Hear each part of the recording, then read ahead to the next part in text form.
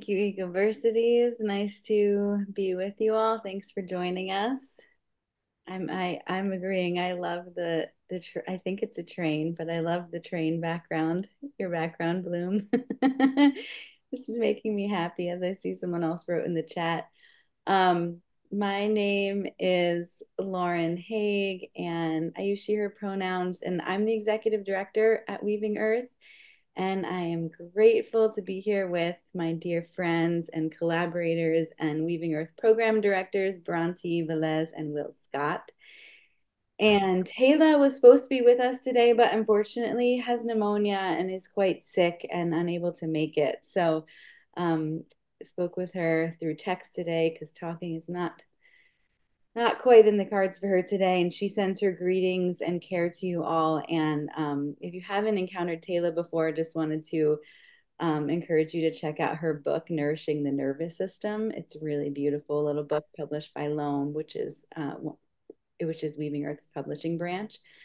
And it's really beautiful. So thank you, Tayla. Thank you, everybody, for being here. I'm gonna just give a little bit of an intro about Weaving Earth, kind of share some orientation for what we're thinking for today, and begin with an invocation and then pass it to the team for some introductions and take it from there. So thank you, Salo, for what you already said about Weaving Earth. And just to add a little bit more, we we're dedicated to a pedagogy that we conceive the word relational education in an attempt to find language for pedagogy that centers interrelationships in practice, in living, in learning, and study. And through that, we're seeking to, as Salo said, regenerate the wisdom of intuition alongside tangible skills for living in and responding to the climate emergency. And so our four key practice areas that kind of flow and weave together are earth intimacy, CoLiberation, embodiment, somatics, and prayerful action. And through our nonprofit, we offer educational programming and consulting in those four practice areas for youth, for teens, for adults, and for organizations. And that's a little bit about Weaving Earth, and you can find more about us at weavingearth.org. And today we're going to be in a fluid conversation and kind of co-facilitate each other, Brontë, Will, and myself. And we'll probably prompt each other with some questions and answer and banter and see where the conversation goes. And there's also an option if you have any questions or prompts that you'd like to us to respond to, you can put them in the chat and we will do our best to weave them together into where this conversation is headed. And that's pretty much the flow. We've got a nice hour together. And I wanna start with an invocation and to just invite us to find a way to get just even a little bit more comfortable if you can in your seat. Maybe you need to like shuffle, maybe you want to turn your head, maybe you want to move your shoulders, maybe you want to stay perfectly still, whatever it might be, to just see if you can find just a little bit more comfort and invite yourself to fully be here. I don't know if you've been in the conference all day, but I know it's a lot of amazing things happening and over Zoom. So if you need to wiggle your body throughout this time, please do. And I'm going to read this invocation. So if you want to soften your gaze or close your eyes or look out the window or whatever it is that you want to do to be with me, please do.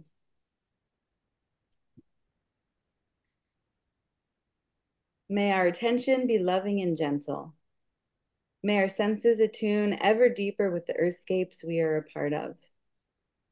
May our felt sense of interrelationship with the living planet be affirmed, our earth intimacy evoked. An intimacy born of slowness, time, attention, humility, care, familiarity, and love. Earth intimacy as a prayer to upend whatever investments we might have in notions of human supremacy. As a balm to separation and a continual courting of relation. As in feeling, believing, knowing that we are a part of, belonged to, belonged by, upheld within, woven of each other. cradled in a boundaried connection that supports both our interdependence and our differentiation. A multi-species thriving, a harmonizing of our inner and outer earth. May our attention be loving and gentle.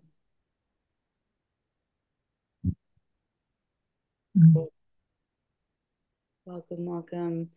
And I wrote that as a part of an invocation for our Attune program, which, yes, we are all co-creators and co-facilitators of, and then adapted it for a print newsletter that we just put out for the autumn season, which is the season we're in here in Northern California, Southern Pomo territory. And I want to pass it to the team to do some intros. And my prompt to us all is share your name and anything else you want to say to identify yourself or bring yourself in. And if you could share a more than human anchor who is a guide for you in your attunement as a way to continue our collective invocation, let's do that too. And I don't know, Brontë, do you want to go first or you want Will to go first? I see Will's unmuted already, so. Okay. You smiled at me, so I thought, all right. I'm ready. Go I'm ahead, Will. I'm staying unmuted and try to avoid those awkward Zoom moments. Thank you for the welcome and the introductions. And um, I was reflecting on this and just thinking, how funny it is to do these things on Zoom and to be in these virtual spaces when we're talking about attuning ourselves to our places and our bioregions and the world around us. And it's this interesting tension point that I found myself in a lot as Weaving Earth has more and more taken some of our teaching online, which is the strangeness of two-dimensionality and the awkwardness of not being here and feeling one another in that way and being on a screen. So much of our work around attention is around going off of screens, but also the gift of the technology that so many people from so many places can come together with something like Ecoversity's Reimagining Education Conference. So it's really, I'm with the gift of it right now. And I just wanted to name also the awkwardness of Zoom because guaranteed something awkward will happen. And so I bring myself in with my awkwardness. My name is Will. I use he, him pronouns. I am one of the co-founders of Weaving Earth and still work every day with Weaving Earth. And one of the beings, a more than human being who has really anchored my awareness and my attunement is a beloved, sometimes feared, beloved creature who lives in the parts of California where I spend a lot of time, the rattlesnake. And there are many species of rattlesnake, and luckily they all have a rattle, which is a beautiful a beautiful attribute of this creature because they can be dangerous. They do have a venomous bite, but they have this rattle, which has anybody here ever heard the rattle of a rattlesnake? I don't know if you have the same experience, but for me, the first time I heard it, it was my body knew exactly what it was, even though I'd never heard it before in my life.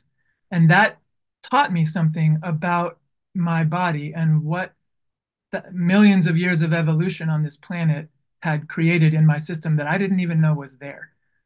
And so that being has been a reminder of that for me and also has just shown up for me at all of these times that have been really important moments of transition in my life. Often not rattling, often just a moment of seeing them before they rattle. So I'm grateful for the immediacy and um, the long view teacher that the rattlesnake has been for me. And I will enter with that being by my side today and send it over to Brontë. Thank you, Will. I'll never forget when I opened Will Scott's fridge where there was a rattlesnake inside. That's for another story. Um,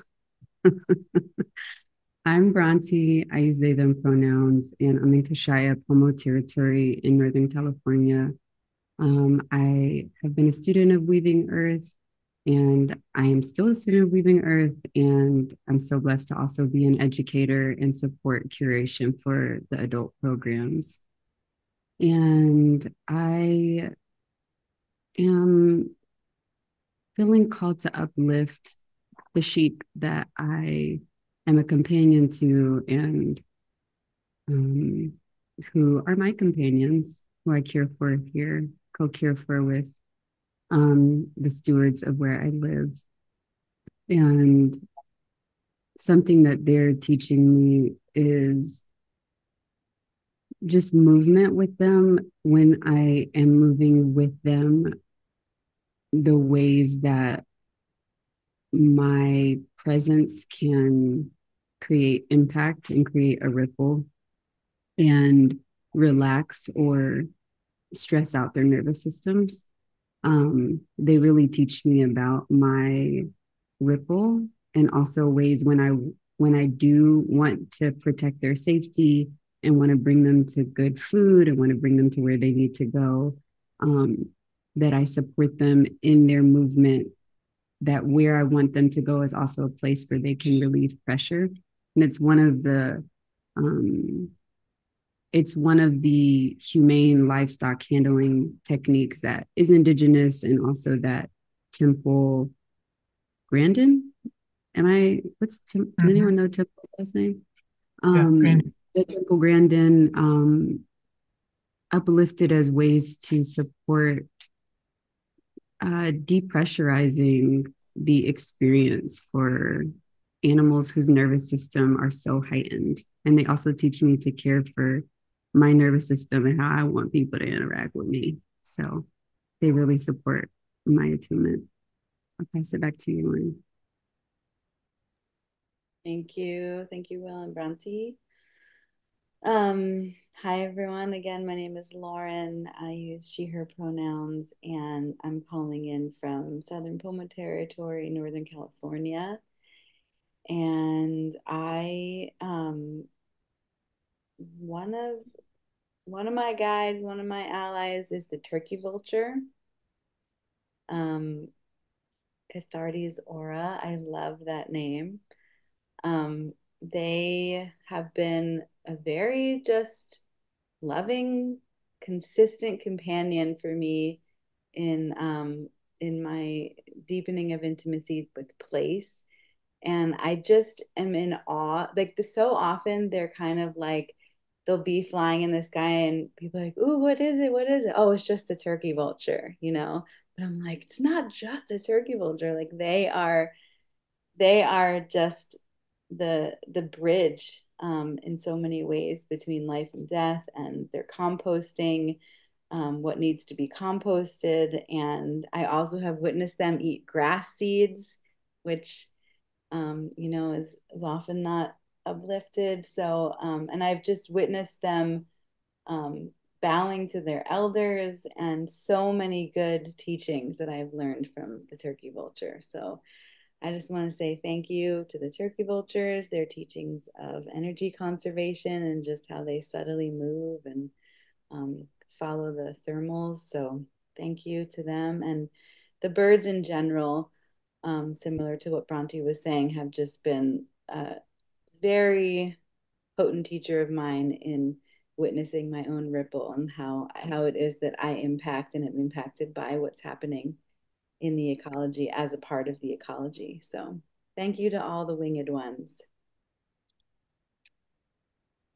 And with that, I'm thank you for some of you who have already done it, but I wanted to give you all, 30 seconds to a minute to also think about how you would answer that question. And if you'd be willing to put it in the chat with your name and however else you might want to introduce yourself and to just share who it is. I'm sure there's more than one, but who it is that is a more than human anchor or guide for you in your attunement journey. You can see we've got some hummingbird and some plants and the ocean and the fox. And Raymond and Rob's background together. The earthworm. Yes, I love it.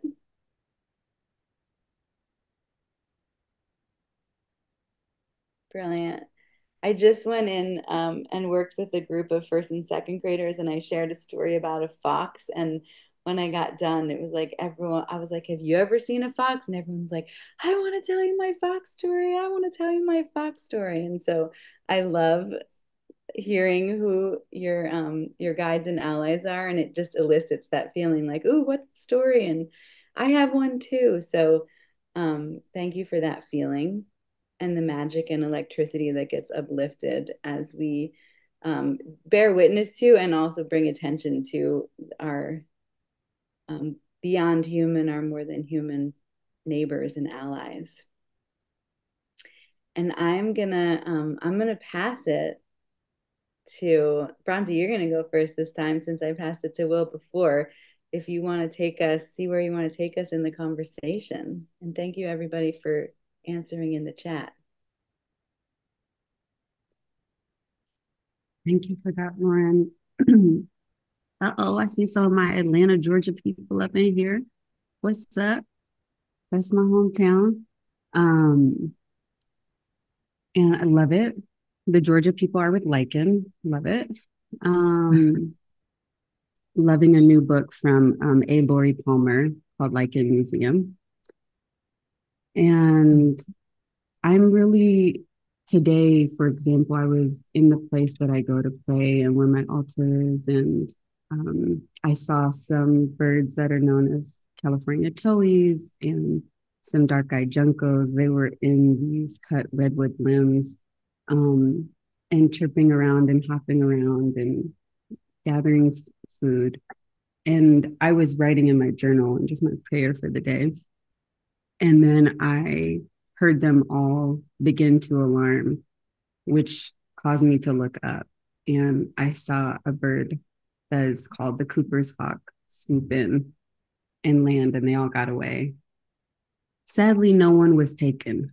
I was hoping for something a bit exciting this morning, but they didn't get any food and they just sort of landed. They landed there, but I was so grateful that I was attuned to the sound of the birds alarming and knew to look up and knew to look again. Um, and yeah, that I got to see that Cooper's hawks swoop in and wonder what would have happened if I didn't know to listen to that sort of sound, and what other sort of miracles or things might I overlook in the land when I'm not able to attune to what the auditory or like just the sensorium or ecosystem is trying to reveal to me. There's been so many miracles in the land that I've been able to witness because of that level of pattern recognition and attention. And I'm so grateful for those. And I think it's really changed how I understand the nature of miracles to not be just these sort of random events, but actual encounters of my willingness to stay with the rigor of presence and to offer my presence again and again, and to let the land reveal their magic to me. So I'm curious, Lauren and Will, I know y'all have been students of that quality of presence for so many years, for decades. And I'm curious if you would share a little miracle story of a miracle that was only possible because the musculature of your awareness was super strong. I'll give you a second. Whoever just feels that milagro come up first, you just start us off.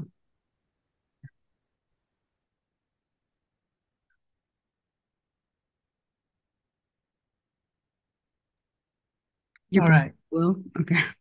Take us away.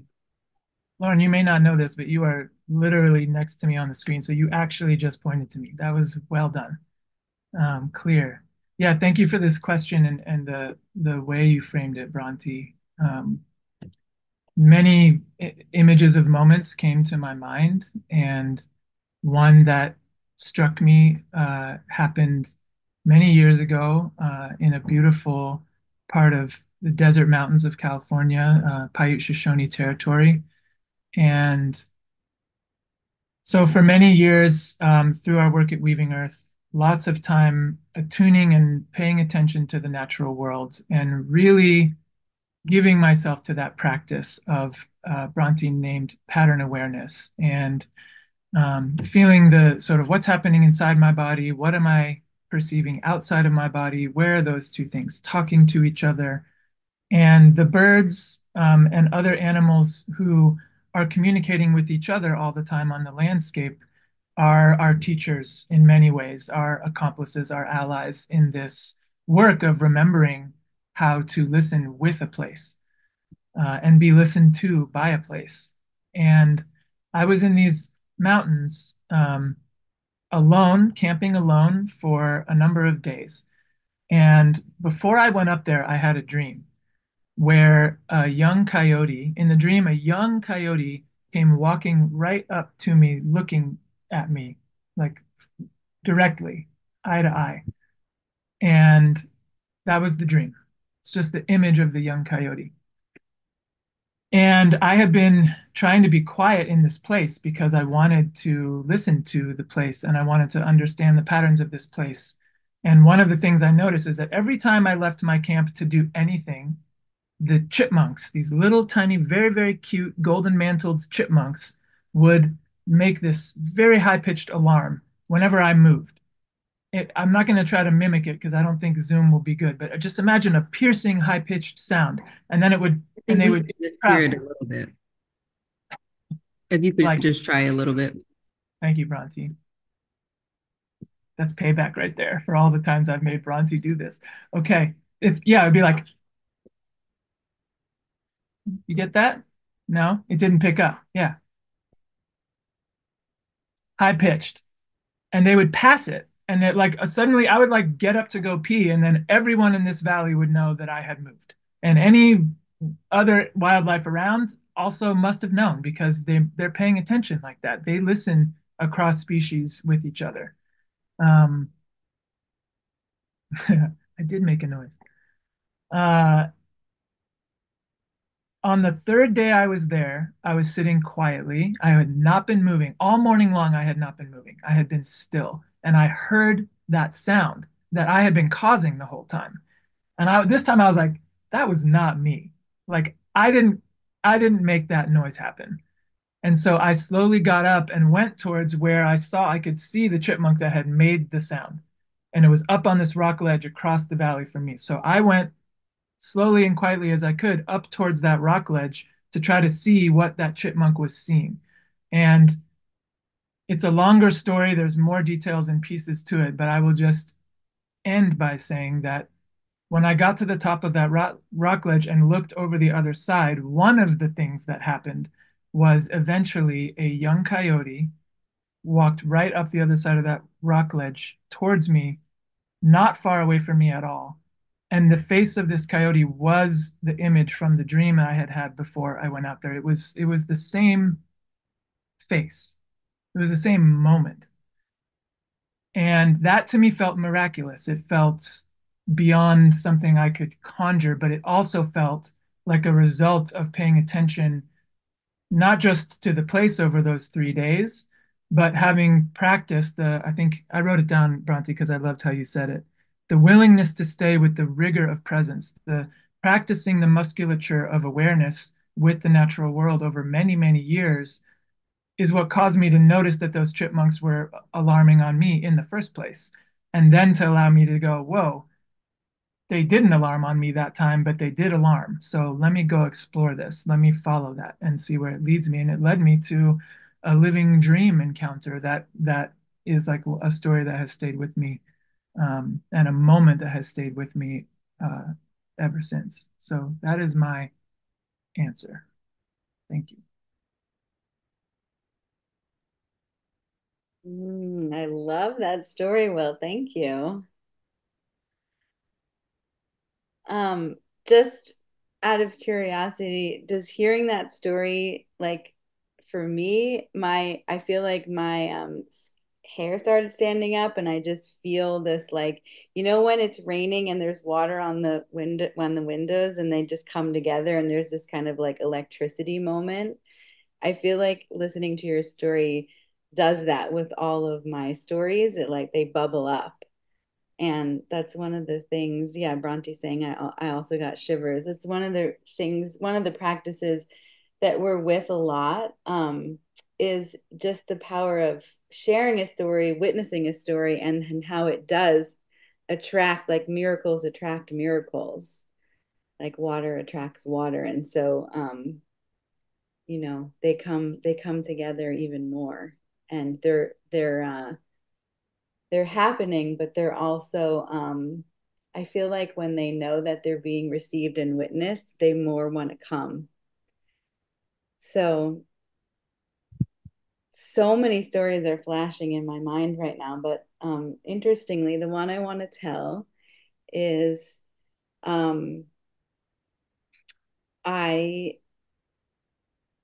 let's see, my sister had about 5 years ago, a little over 5 years ago, had a beautiful um, daughter who I love dearly, my niece. And for some reason, when I would help put her to bed, I started telling her this story about a fox. And I just was making this story up. Like, it just was kind of coming through as I was in the room. And I was pulling on a lot of, like, the story had in it a lot of things that one would encounter on a wander through the woods. And there was like a part through the woods, and then got to this river, and then got to into the mountains, and then got into the, like, the foothills, and then got into the snow. So, it had a lot of ecological imagery and true story to it. And also was, a story about, like, where did the fox go? And that's funny. Wasn't there a song about that? That's not why I made up this story. But anyway, that was kind of the premise. Where did this fox go? And I just started telling her this story, and then foxes became like our thing, like our point of connection. And she always wanted to hear the fox story, and it would help her go to bed. And it was multiple years of me telling her this story. And so then, we live across the country from each other. And so I also will, in the mail, I'll send her these seasonal, like, treasure hunts. And there'll be things like, in the autumn, it might be like, find a leaf with red on it, or find, at some point, find a butterfly that has orange, or see if you can get really close to a rabbit without scaring the rabbit away, like these things. And um and then I send her stickers to put on there for when she finds them. And I usually put something on there about a fox, but it's just kind of, a little thing. And just this year, I decided, I was making one, and I happened to be staying with her at the time that I was making her this one, so it wasn't being mailed. And I wrote on there, see if you can find a baby fox. And I thought, wow, that's a hard one. Like, that's like, that's not like find a leaf with red. I don't know, what this could be, a long journey. Like, it may take a few years. And I was feeling also good about that, because there is something about, following the path, of having your attention with something for so long. And then, finally they show themselves. So I write this down, and I put it on this nice paper, and I'm ready to give it to her the next day when she wakes up. I would, like, leave her these notes while she would wake up at the breakfast table. And when we woke up the next morning, I hadn't even given it to her yet. And there's all this commotion in the backyard, and they're like, oh my gosh, and they're looking out there. And part of what brought the attention was that these birds were doing this kind of funny thing. They were making this noise, and they were flying around, and they just looked like disturbed, like something was there. And we looked out the window, and that night, a fox family had moved in to her backyard, and it had four babies with it. It was a mom and four babies, and had moved in right into the backyard right after I wrote, find a fox baby. And she was like beside herself, like, I can't believe a fox came to my house, but also I couldn't believe that I just wrote that and there they were. And so we got tons of time. Like we set up a little camera and we got to really watch them. And I have a great video of them responding and reacting to the birds. And for many days, we got to watch these fox babies, being fed and in and out of their den and all of this. And it would have been cool anyway, but it felt so miraculous, um, in part because the fox story that I'd been telling for years before that was such a through line of connection. And the foxes, like, they meant something. Like, we were in love with foxes, and they were with us. And there was just something so beautiful about that. And, we were in just like the suburbs in New Jersey and paying attention to miracles, and those foxes showed up. So that's the story that I want to tell.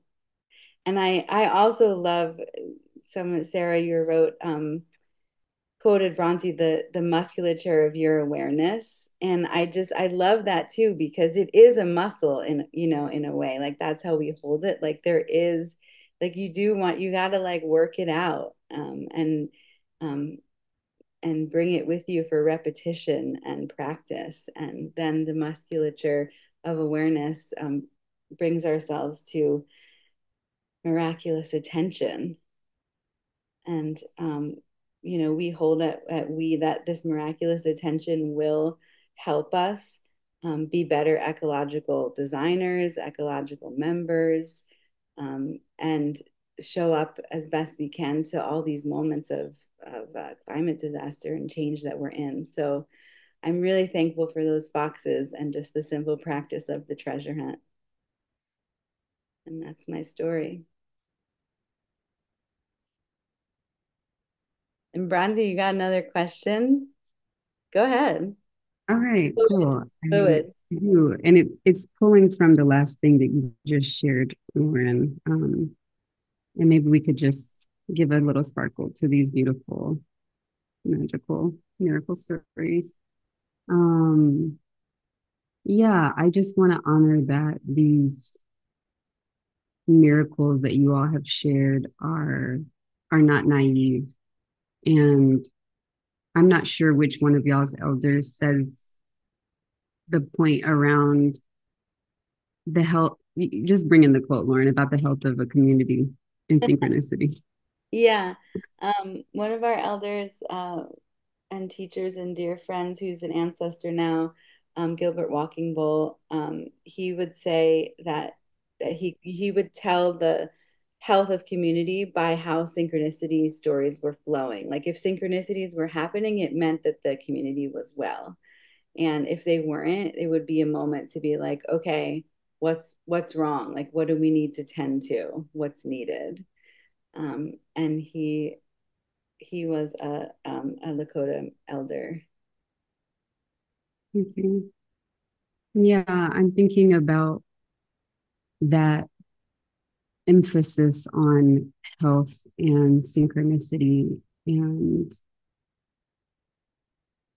the real power it is to be present to miracles, and thinking of the spectacular nature of violence globally that we're witnessing, and these spectacular, in a disgusting way, grotesque, forms of violence that are kind of most of the pattern. And yeah, the disturbance that is to our psyches, to our ability to recognize, and be familiar with and attuned to the miraculous and the land, and so much that prevents people from experiencing these sort of patterns via displacement, either through militarization or through, as climate refugees, people are being moved around in ways where you can't stay enough in a place to receive the gift of these sorts of patterns. And I just would love to hear you all speak to why the protection of this access to miracles is so important, and why you're doing this work as a form of liberatory practice and as a way that we might move through as a methodology toward liberation. How is this point of the pattern recognition of the miracles, how is it not naive, how is it so like actually something desperately needed right now?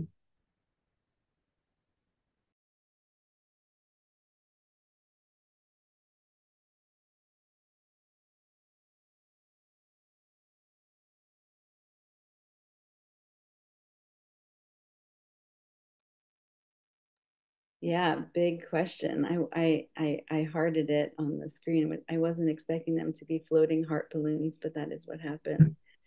That must be a new thing. Um, yeah, that's a big question. I hope you'll speak to that too. I know you did in a way in your in the framing of your question, but I would love to hear you speak to that too. Um,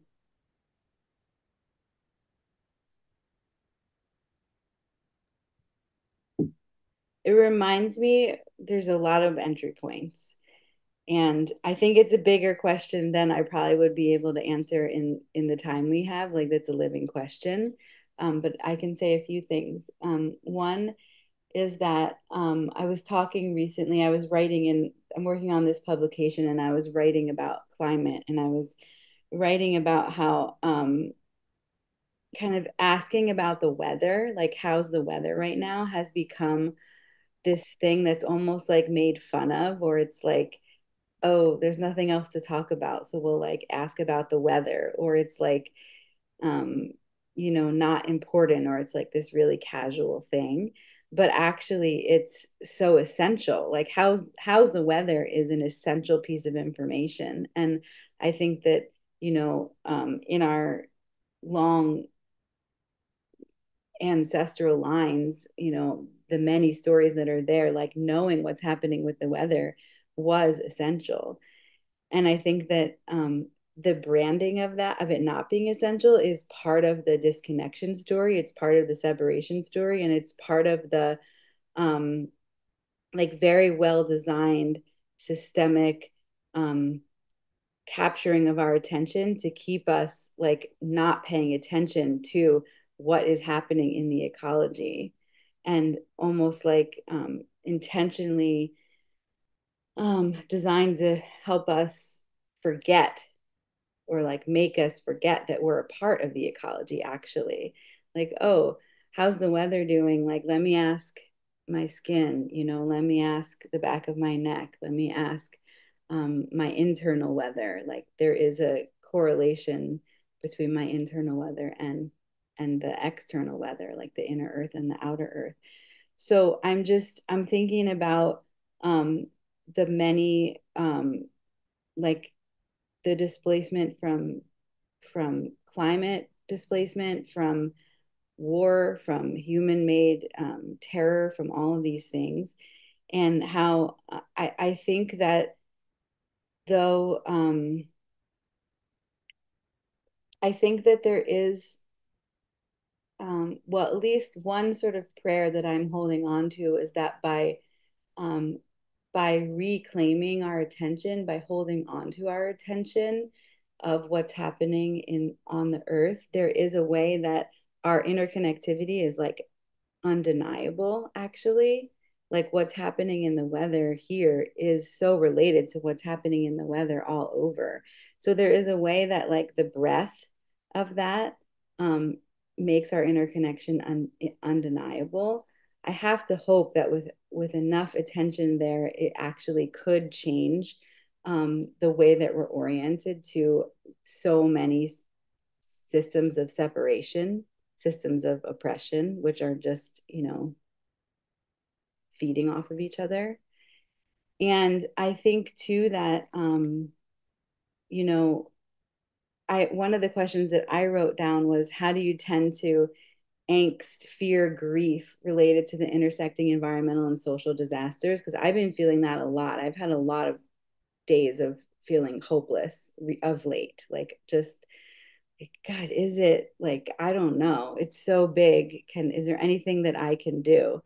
And then when I'm working with, I happen to have spent a lot of time with youth in the past few weeks. So a lot of my stories right now are youth related. But when I'm working with the youth and watching them actually after care for looking for the earthworms and finding the earthworms and then being like, oh, in order to have these earthworms, I need to tend to the soil. Oh, in order to tend to the soil, I need to compost this thing from my lunch. Like, oh, wait, I don't want that to come in a plastic bag. Like, oh, wait, it is just so ridiculous that we ask for a plastic bag to hold our plastic bag of chips. Like, oh, like these kinds of connections that the youth are having, I have to hope that it's influencing and informing a next generation of people who are not seeing the lines of separation in the same way and are seeing the web as connected through these miraculous stories, or like feeling like there is something else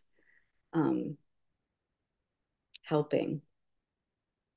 So I know, though, the somatic shape of looking up, also looking up to the birds, does something to the somatic expression in our bodies. Like that is actually like an orientative settling practice that is really helpful.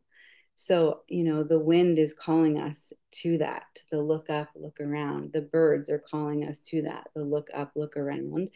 And so I think that as we pay attention, as we hold that as miraculous, it is actually miraculous. Yeah, the stretch that's coming right now, but it is miraculous to remember that my nervous system is very linked to the ecological nervous system.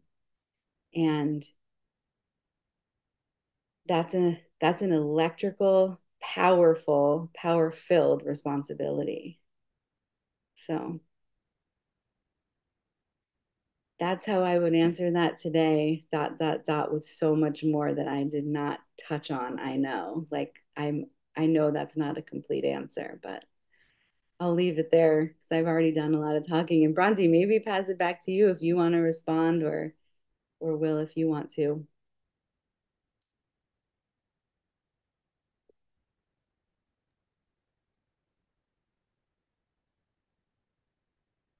I'm curious what you would share, Will. I can also share some things.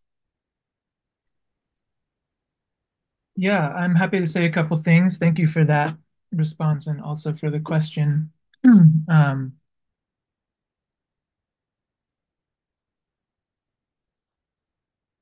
yeah, I'm taken back. That question brings me back to the root of these practices and to the original intention behind them, why we take ourselves out and work the musculature of our awareness as it relates to the world around us. Um, that can be done anywhere. That can be done in a schoolyard. It can be done waiting for the bus. It can be done in the garden. It can be done on the front porch. Um, it is different when we do it in different places, but the actual act of giving ourselves to a practice of remembering to pay attention and offering our awareness through our body to the world around us is something we can do anywhere. And something I've noticed is that I can move from place to place, and the the result of that practice is intact, even if I don't know the beings who live in that place. Maybe I don't know the birds as well when I go somewhere that's not my usual spot, but I can still sense in my body when they're alarmed or when they're at peace. And that is also true when I'm in a room full of people. I can sense when we are agitated or when we're calm. And I say that because these practices at their core are about relationship, they're about connection, they're about remembering ourselves as part of this living, breathing, intelligent earth, not separate from it. And at the root of so much of the tragedy and the violence and the displacement and the ecological crises and the collapse that we face today, I believe, deep down, one of the root causes of that is a human-made belief in separation, in disconnection, in individualism, in I'm over here, you're over there. This applies ecologically, this applies socially, it just applies. And how do we undo the conditioning that taught us that we are separate, that we are dominant, that we are different, that we are disconnected, and remember ourselves as interwoven as the earthworm and as interrelated and interdependent as everything else on this planet. So this commitment to practicing these practices for me is something that I would take with me anywhere I went. And even though it can seem fun and seem nice, and like we have games that are about expanding your awareness and ways that we like get people to do this that seem really playful and silly, but that's actually a way to make it work because it gets below the brain and into the body. And a huge part of these practices of awareness and connection are about exactly that. We learn from the body up rather than the brain down. It's very sort of Western education to go from the brain down. It keeps us in that separation story. To learn from the body up brings us back into a somatic experience of being alive, which to me is the experience of being part of nature. So I see these sometimes playful stories and practices actually as like deeply liberatory and deeply important if we are to remember how to work together, if we are remember that all of our freedom is connected to all of our freedom, then we have to be operating from a place of knowing that we are kin with one another and with this planet. And that is not an intellectual idea. It is an intellectual idea, but to operate from that place has to move into the heart, into the body. And yeah, it's my belief that we also need to be with, like, sort of reunite ourselves with the intelligence of the natural world um, in order to meet the disease that separation and isolation has caused. So we can't heal isolation with more isolation. We can't heal conditioned thinking with the same mind that brought that thinking. So this is a way to turn the mind off and open up other capacities that we have for relationality. I want to stop there because I see time is moving quick, and I would love to hear your wisdom on this as well, Brontë. Oh, thank you all so much. Yeah, I think I'm thinking of some concrete examples in Black freedom traditions of collaborating with the earth for liberation. I'm thinking of finally in real life getting to hear the barred owl last week while I was in the moon dance ceremony. And during Attune this year, our adult program, I taught a session with Tayla, who's sadly not here with us today, on Harriet Tubman's liberation craft and the level of ecological awareness required to support not only her own freedom, but the co-liberation of other Black enslaved folks. And one of those practices was at night, she was known to imitate the barred owl to let folks know it was safe to move. And so we practiced over and over again. Who cooks for you? Who cooks for you? And for the first time last week in ceremony, I heard I was like, Harriet, what's going on? But it was the owl. And it was just so, yeah, there's something about that sort of orientation. There's something about the lineage of astral awareness for navigation, of being able to move with stealth and to not be tracked, to move with water, to not to push off a trace of your scent, to know to hide in a sycamore gum tree and like find, quiet places to protect yourself in these sites of refuge.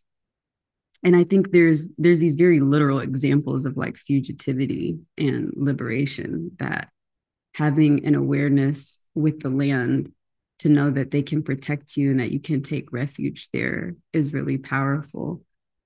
And then there's also this sort of like, and other people come to mind, Nat Turner and others who knew that there was divine appointments and were waiting for divine signs from the land to know when to enact moments of rebellion or resistance, that I think are really profound, and I think we can learn from in our liberation movements, of when is the right moment to act? When are the stars actually aligned with our prayer? When is the weather aligned with our prayer? And what more than human accomplices will really aid us in what we're trying to bring forth?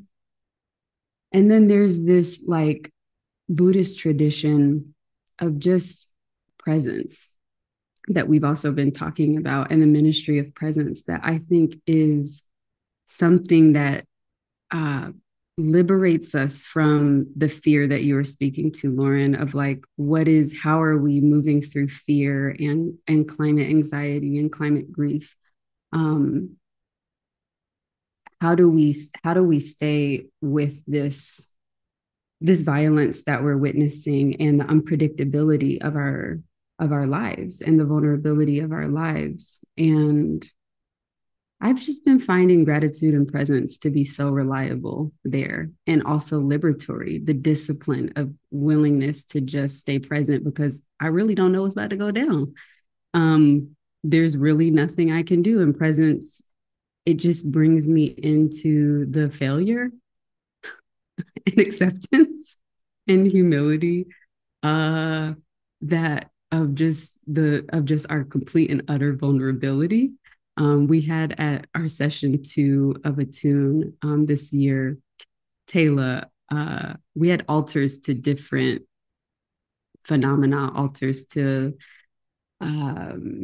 grief, and altar to contradiction, these different altars that were like holding the prayer of our program. And Tayla introduced one that was an altar to collective annihilation, because it just seems like there's an utter desire to just wipe ourselves off of the planet. Not all of us, but there's humans on this planet that are infected with this spirit of separation, that want to see us all leave and don't care about the miracles we're talking about. But there's something about presence that I'm just like, yeah, there's something there. There's just really something there that I think both liberates ourselves and also offers other ways to be that challenge systems of domination and capitalism, because nothing about capitalism is present. It's a concept based on things that don't exist, on the future. Nothing about it is with like, what are the resources that are here among us to be used skillfully and with integrity right now. And yeah, I find that both in presence, I'm able to just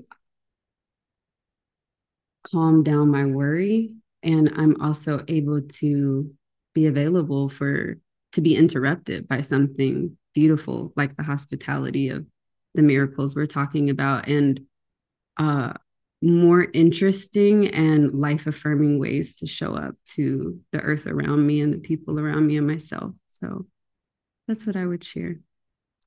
I'll pass it back to the center, and we're at time. Yes, Sal, thank you for that, Brontë.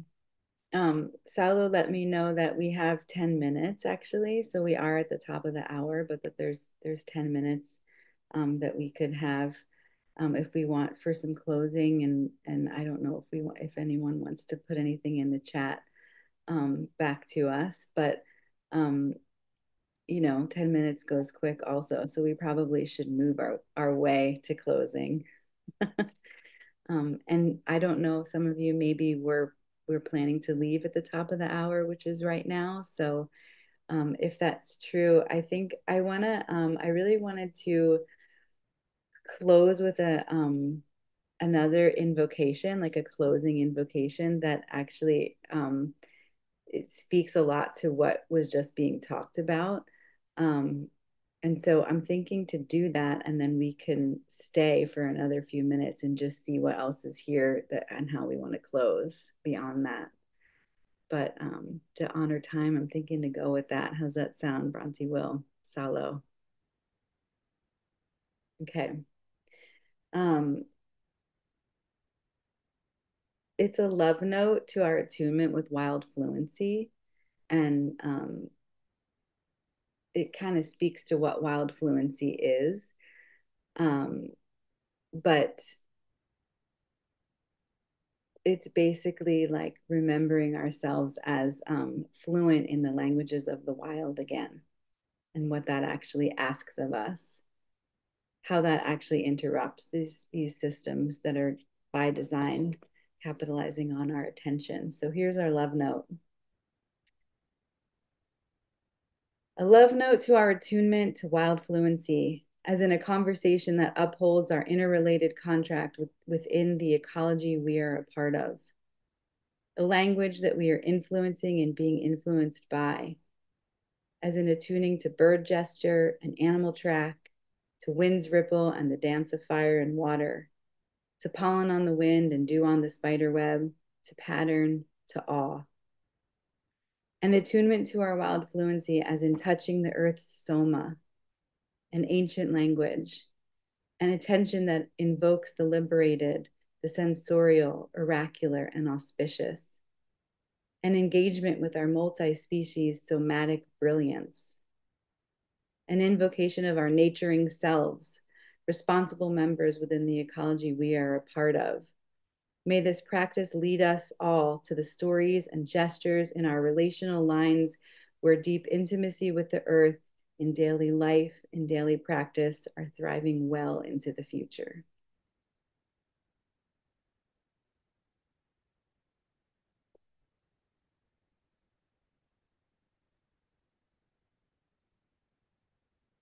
And we hope that these stories, these conversations, the electricity of our shared waters inside our bodies have been drawn forth in a good way today. I really hope for that thriving well into the future to be true. And Bronte, you want to share how folks can study with us and take it from there? Yeah, thank you so much, Lauren, for that beautiful closing.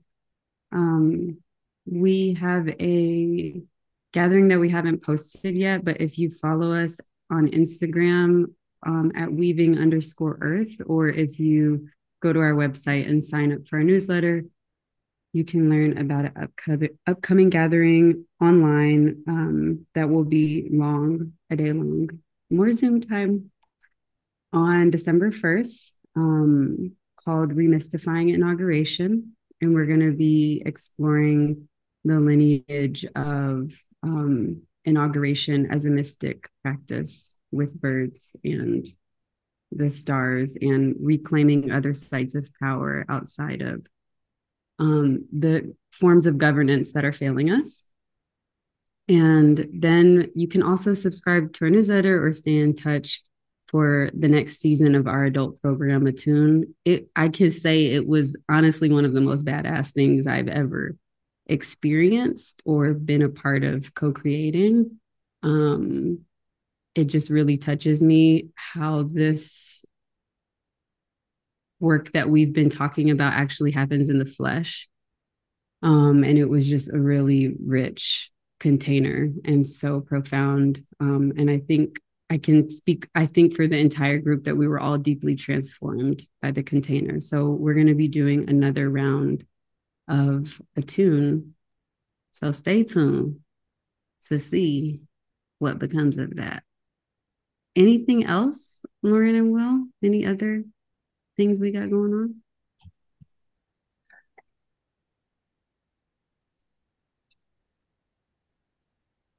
I think those are the main upcoming ways to be involved. Yeah, and more things in design and in the hopper always. But in terms of soon to come things, that's probably the newsletter. Though, if you do want to subscribe, we will announce all other new offerings as they emerge that way.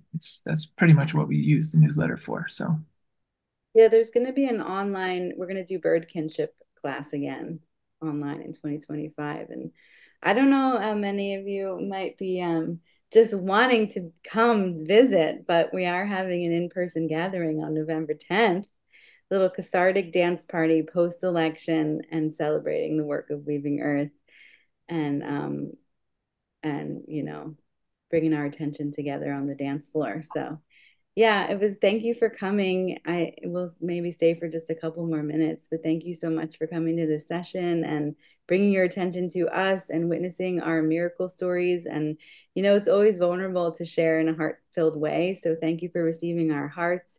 Thank you also to all the things that were not said and the many more things that need to be said on topics big as these. But yeah, we're grateful. Thank you, Ecoversities.